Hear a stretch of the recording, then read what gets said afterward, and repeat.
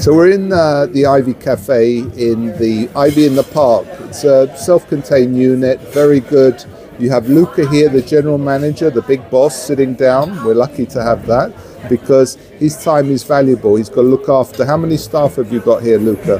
What have you got in your team? It's quite big numbers. In total, about 100 people. That's quite a lot. And then covers, how many people can you get sitting here maximum? Well, in a busy server you can do even up to 500. That's amazing. So you're hitting the numbers, you're a champion. We like to talk to champions like ourselves.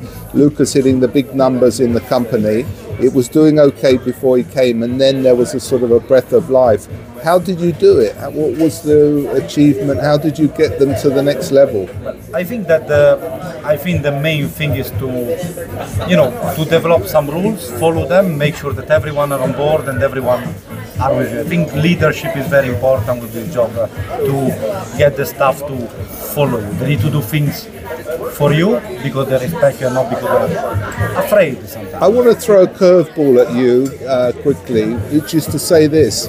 One of the philosophies that I've always believed in all parts of life and business is if someone is cleaning a table and in charge of a table, they should be responsible for that table and be able to make micro decisions without you micromanaging them, because you're busy and sometimes people need to be able to have a result quickly. Do you encourage that with managers or other staff to be able to take the law in their own hands but use common sense? Of course. I mean, this is one of the ways to develop them as well to the next level. So they feel important, and they are important. And sometimes they need to make some small mistake in order to progress.